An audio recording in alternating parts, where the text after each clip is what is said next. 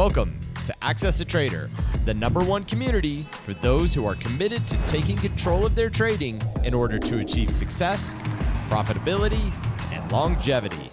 Thank you for joining us. Here's Dan Shapiro to help you find your edge, master your process, and own your future. Hey guys, good evening everybody. Welcome to another edition of the AccessATrader.com nightly update show. If you could be so kind, take a second before we get into the video, click a like. It would help out the channel. Only thing we ask, and again, we will continue to try to figure things out on a day-to-day basis so you can make informed, unbiased decisions. So there's a few guarantees in the world, right? Death, taxes, Tesla not following through on a strong day, and the semiconductors moving up. Those are literally the only guarantees in the world. But all jokes aside, market continues to power up. If you look at the scoreboard today, you're really not going to get a really good sense of what happened today just because it was such a mixed bag. A lot of names rested today. Microsoft's of the world rested, and Meta got hit a little bit. You got Google with a nice rest. All these names, but the semiconductors continue to power up. Nvidia today with another, just a big moves. Again, 140, 145, 150 near-term calls continue to be pounded on a day-to-day basis, and now Nvidia officially overtakes Apple and Microsoft as the world's most valuable company. Just absolutely amazing. Again, we don't know when this euphoria is going to end, but boy, oh boy, these semiconductors are just absolutely on fire. And again, it's not just Nvidia. I mean, and Avago has gone, 400 points in the last several days, right? SMCI yesterday, went to the 920s. Today went to almost 940. Look how close SMCI is to taking out a macro channel, right? Look at ARM. Man, ARM has been just absolutely in beast mode, just absolutely in beast mode. So you still have the semiconductors powering up. They're predominantly, holding up the Qs. You can make a very, very good argument. One semiconductor, well, there's several semiconductors that are not participating. One is Intel, and the other one, most notably, is AMD. Try to figure out what the heck is going there. And this another stock that has nothing to do with the semiconductors, is just for some reason not participating, is Amazon, right? Tell me, what the heck is going on with Amazon? Every single day we're waiting for Amazon to kind of get going. It looks like it's about to get going, and then all of a sudden it kind of falls on its face. So even though we have a power-up, whole candle type of full-force rally, especially in the semiconductor names, there's some names that are just, continuously just trying to get above water, and for whatever reason, they just can't do so. Another big story is Tesla. You had this massive close yesterday. You had $200 call buying all across the board. Again, when was the last time? Look at the charts in the last several months. When was the last time you had a follow-through day? Right? It's at this point, it's getting comical, But the good news is, it yesterday had a monster day, reclaimed back a major level, and today was an inside day. That indeed is bullish. You have this big candle yesterday with 110 million shares traded. Today, the stock was only down a couple of points and on a third of the volume. So this is honestly very, very bullish. Hopefully if Tesla could wake up Thursday, and the reason why I say Thursday, tomorrow, if you try to log in, you will notice that your platform is down because tomorrow the market is closed in observance of the Juneteenth holiday. So we are open for business once again on Thursday. But the good news is for Tesla, the fact that it did have an inside day, and again, inside days are super duper bullish. The fact that there is an inside day is just basically a rest spot until the stock starts waking up. Basically, here's the case in point. Here's a stock, for example, like Zillow, right? Here's a Zillow, had a double inside day, held the 5-day moving average, and the stock closed above this whole range for the first time.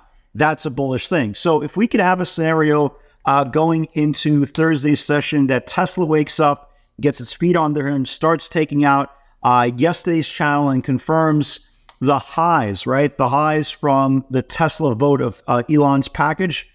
That sounds really weird to say. She said that. I said that. That's what I said. Maybe this thing could really start waking up, but at least bullish as far as technical setups on a rest day going into today.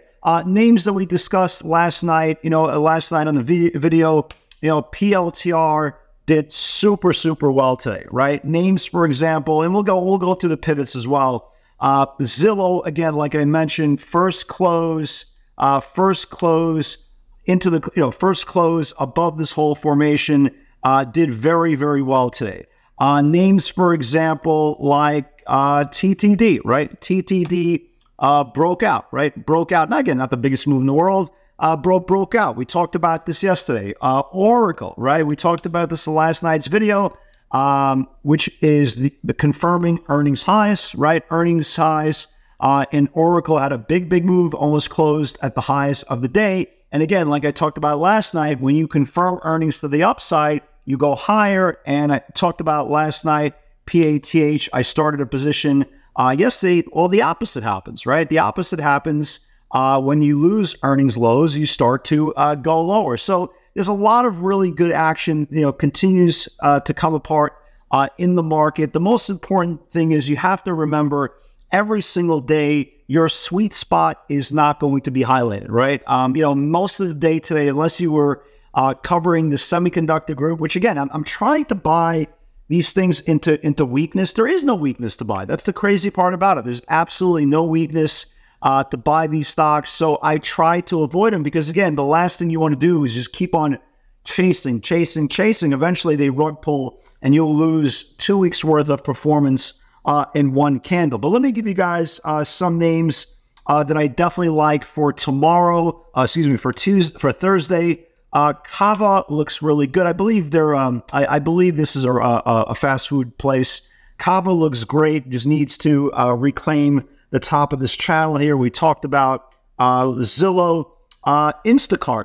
Right, Instacart might be a day or two away, but look how powerful the setup is. If Instacart next couple of days, reclaims back the 50-day moving average, this thing could really wake up. This thing looks great, right? This looks really great. Look at a name like GEV, right? A recent IPO. It's kind of been digesting now for about a month. Watch this thing above this channel here. This thing wakes up. This thing could go as well. So there's definitely things to do. If you trade beta, majority of the beta names are going to give you at least flow throughout the day. But if you look at a day like today, and we had the Christmas tree effect, you had a lot of stocks resting, as we talked about. Apple rested, and Microsoft rested, and Meta rested, and Tesla rested. It's tough to continuously trade into strength and hoping they continue to go. So again, bull market continues. The key is keep doing the work, guys. Stay away from the extended names unless you're getting them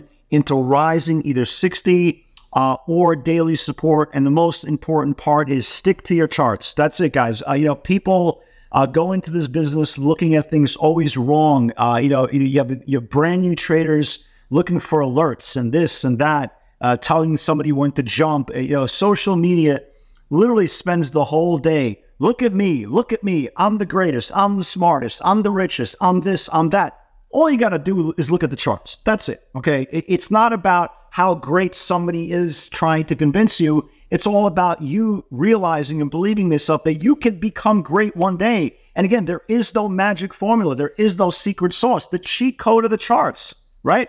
When stocks get above supply, they go higher. When stocks lose supply, right, lose demand, they go lower. Nobody, guys, there is no person on the planet that needs to feed you stock tips, okay? Everybody has the same data, unless you're like on AOL or some dial-up service, right? Everybody has the same data in front of them. Everybody is looking at the same chart in front of them. Nobody's smarter than you.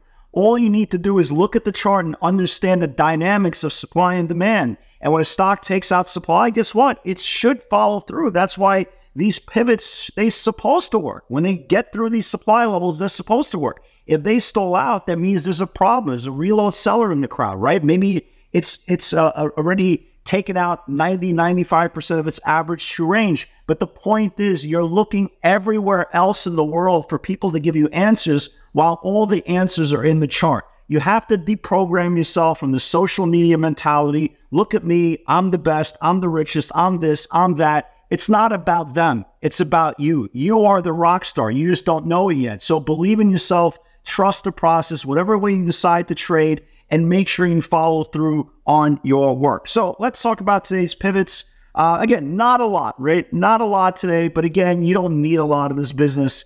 Oracle, we talked about 141.44, 142.40 earnings highs, needs to build. Here was Oracle. This was definitely the nicest move of the day, not semiconductor related. So it took out the 41.40, took out the 42.40s, which is the earnings highs, and traded all the way up to 45. Beautiful move, beautiful move on Oracle. TTD, not a big move. 99 needs to build. Here's TTD. I still like it. They're going to test that 100 in the next couple of days. You know, only went up about 50 cents, but it still looks higher. PLTR, guys, watch PLTR. I know a lot of people are already long. Guys, watch PLTR. A lot of short-term, 27, 28, and a little bit longer-term, $30 calls are coming in. PLTR needs to confirm 25.10 and the pre-market highs of 25.50. That will also confirm the 5-6 gap. Here is PLTR, right? PLTR, it broke every level here. This is the highest close in this whole formation. Is it possible the next several months, if the market continues to stay well, it fills in this gap to 29? Very possible. Again, that's where they're betting. So always follow the money. Boeing, got hit a little bit. Got hit as some bad news. 175.22. If it builds below, can flush again. It's not going to be a huge move. We're not in a bear market. So here is Boeing. It took out the 75.20s, went down to like 73.80s. Again, not a huge move, but again, not every single trade needs to be big. And last but not least, oh, listen to this. So I was trying to buy Tesla on the 5-day at 181.80s. The problem is the low of the day was 182, I think 30s. So we missed the bounce by 40 cents and it rallied back like $3.5, but whatever. And sometimes it's a game of inches. So unfortunately, sometimes you just don't get filled. And last but not least, again, Z, first close over 49, which it did, which is bullish. So that's it, guys. Again, folks, for all you guys who are thinking about wanting to try pivots and been following me for a long time, again, guys, all you need is 30 days. You'll quickly see in a couple of days if it's a right, good fit for you. Is it a right fit for everybody? I don't believe it is. Just because, again, if you have a $2,000 account or a $1,000 account and you're starting out trading, the last thing you should be worrying about is trading NVIDIA and Tesla and, and Amazon and so forth and so on. But if you are, in this industry and you're, a year in, year and a half in, you just can't get going. You tried a lot of things. Again, folks, this isn't magic. It's not supposed to be magic. It's all about based on supply and demand. And that's what the PS60 theory is all about. Guys, have a great night, everybody. God bless. Tomorrow, again, the market is off. The market is closed. And with all hopes and praise to God, we will see each other on Thursday. Take care, everybody. Have a great, great night.